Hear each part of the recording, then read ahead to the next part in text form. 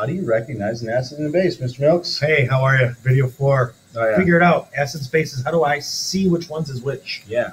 Just by looking at them. Right. Well, aside from table K and Yeah, and the other one next. L, KL. Yeah. yeah. Those are pretty easy ways to figure it out. But there are these characteristics we told you about in the previous videos that you got to know. Yeah, and this is not on there, so these you got to remember. And so, like, when you're reading and it describes something as being following, you might think, okay, that must mean it's an acid or must be a base. So acids always produce H+ ions from their formulas. Yep. These react with water molecules sometimes to make these H3O ions, hydronium ions, same thing. H+ ion, H3O ion. Have we said that enough times? Too many. We're going to say it one more time in a minute. Watch.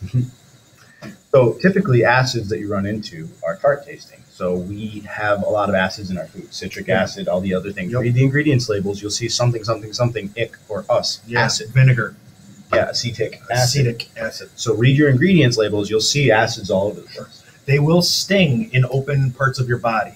So you Ouch. get them in your Eyes or a cut. Yep. Oh, it hurts. Yeah, They sting. I was cutting food and it was stinging, so it must have been acidic. There you go. They will react vigorously with metals to produce hydrogen gas Ooh, where does that hydrogen come from?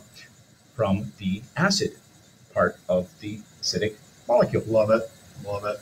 They are electrolytes, so they will dissociate in solution. Mhm. They all dissociate, some better than others, but we don't say that some are, go into solution, some don't, like we did before with the compounds. Right, so all acids and bases are soluble in water. And all of them are electrolytes to some degree. Right. Some better than others, but we'll get into that later. Acids will turn litmus paper, which is a test for acids and bases. It's an red. indicator. Right. So it's the typical type, if it's you dip it in the liquid and if it turns red, that then tells you it's an acid. Yep. That's it. We'll get to what it does in the base in a minute, but This is the tricky part. they do look like pure water. They're clear and colorless. Sometimes they have an odor, though, that will hurt.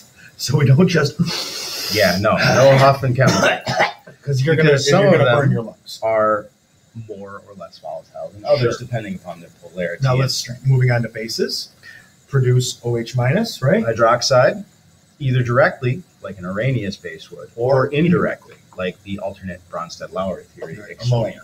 where many things can be bases as long as they are accepting hydrogen ions Sure, because that's going to make an OH minus somehow. by Okay. reacting with So water. these bases are bitter. Mm-hmm. Okay, think of dark chocolate. Yes, baker's chocolate. Gross. I'm not eating that. Well, Yeah. it's bitter because It's got they've a little base in it. packed it with a base to preserve it for a longer period of time. They react with skin oils to make a slippery feel, so they are going to feel slippery to your hands. If you get any Bases on are it. slippery. Yep. Way more so than Soaps themselves are basic, tend to be weak bases, but it's part of how they get the oil and the grease to come off your skin. They react with the Yep. oil and the grease to produce more soap-like molecules, which are both attracted to oil and grease and the polar water molecules. Yeah. So the water that you're rinsing with This is pulls it all actually one away. of the special 7 reactions we have to learn in organic. Yeah. They are also electrolytes. Again, They produce ions in solution, but so not they go H fast. plus, OH negative. But what they do different is they turn that litmus paper blue. Bases are blue. In That's litmus. easy to remember. Litmus. Well, yes. Don't remember that in general, but in litmus. Right.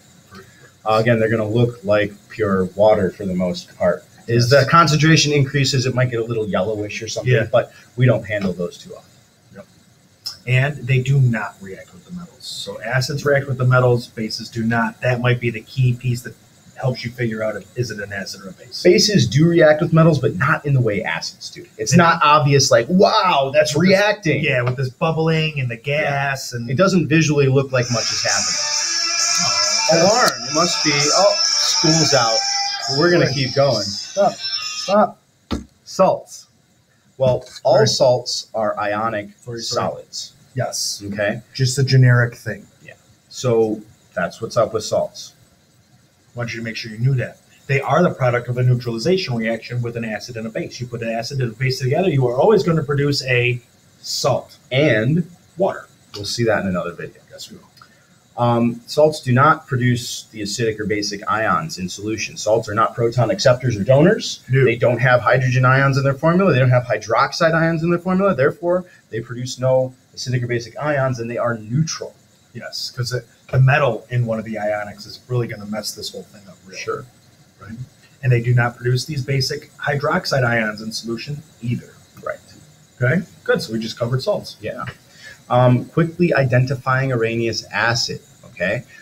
This is just the generic way of how you name any acid. Remember, there's some common acids to go look up on table K. Yep. So the spectator ion, meaning the Non-H. negative ion, right? So the chloride, the nitrate is the spectator, and it's going to end in ic acid. Right. So let's do an example. I Right. see HCl. So chlorine is my spectator in this case because we know H is what makes it. It is the only one that starts with hydro, by the way. Yep. Hydro, chlorine, add ic acid, put them all together. Hydrochloric acid. So hydro means hydrogen, chlorine, chloric means chlorine, hydrogen, chlorine, and then it's an acid. That's how we know what base it is. We can go backwards, absolutely. Now let's go to bases. Nomenclature of bases. We Name the metal and then end it with hydroxide for that OH. Right. Basically is what's going to happen. Mhm. So NaOH becomes sodium, name the metal. OH is hydroxide. Put them together, we got sodium hydroxide. But remember, there is one chemical that is an exception to the rules on common bases. Yes. And so he doesn't have the same naming structure either. Ammonia is the common name for NH3. Okay, and it's not nitrogen trihydride. No. Um, Because this compound's been known since antiquity, and we've studied it for a long time, it carries a common name rather than a technical name. It is technically nitrogen trihydride, but we don't call it that. right, just like we don't call water a dihydrogen oxide. Monoxide. Monoxide, exactly. So you don't even know how to say it because you don't use it. Right. So let's pick it up. Oh, wow, we're done. Yay. So naming acids and bases is stinking easy if you use your table K and table L. That's It's really all you for the need. patterns. You just always got to remember ammonia, NH3, alternate theory, H plus acceptor, Yes. period. That one's on the bases, and the funny one that's on the acids is the COO. That organic acid ends in COOH. Right. You don't want to get hung up that it ends in an OH. You think it's a base. I think there's another one on the acids table. There It's is a CO2.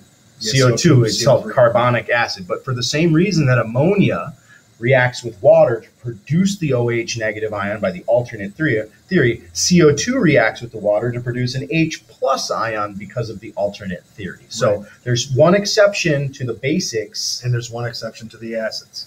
Really? on each chart. Remember, CO2 is acid alternate theory, and H3 is the base alternate theory. Right. That's it. Otherwise, we use our charts. Charts. See ya.